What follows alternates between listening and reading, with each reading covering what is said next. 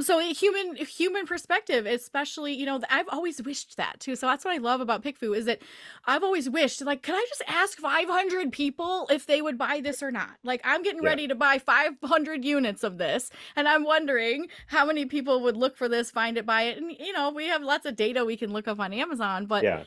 still they shop with their eyes. They finally see it if you're optimized, and then they're like, Yeah. do I want this one or this one? Because you're probably not the first one to bring something new. We're always reinventing something. So that's Exactly. really interesting. And What I is guess the to that most point, unique way? I think that's the question I had was, what do you feel like the most unique way that you've seen PICFU be used before that was really interesting to you? well, I guess like to what you were just talking about, I think the most unique and powerful way you can use it is actually comparing your image or your product against your competitors. And I think the more intuitive thing that when people come is like, oh, I'm going to iterate on variations of my own product design or my own image design. But more impactfully, especially when you're competing in a marketplace like Amazon, it's actually testing what your image or your product's going to look like against your top competitors in the space. Because you could, we've seen this before where people optimize, so much on their individual thing and it looks great by itself, but it just doesn't hold a light to their competitors, or maybe it looks too similar. It doesn't stand out, right? Like everything needs to stand out at Amazon. So I think that's probably the most important way that you can use PickFu is actually doing competitive testing.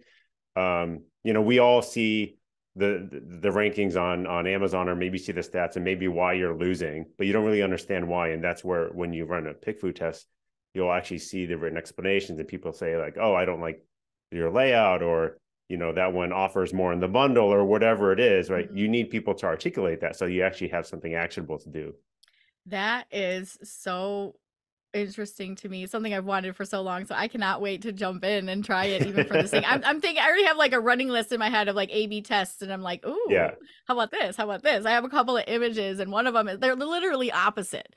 It's like, okay, which one is really going to resonate? Because, like you said Mm-hmm. before, I think our intentional or our intended target market or demographic is like, oh, I think this is going to be for this, and we design Yeah. products or brands or things like that around that demographic, and then come to find out we're reaching other people that we didn't reach. So that's Yeah. really a way to say this. And there's also ways to do that as well. This one appeals to this half and this one appeals to this half, so make both then. And like, Yeah. okay, we'll appeal Exactly. to both by diversifying our packaging, even because Yeah. at Amazon specifically, this is what's beauty about the online space, right, is that like you have so much more opportunity to A/B test or play with different images and color schemes and packaging, to where Mm-hmm. at a retail store, you're distributing so much Yeah. bigger, and you have to invest all into one, and it's just kind of one and done really until you can expand. So I love that we're able to take less risk and do it a little bit smaller online to see what really is Yes. working. And this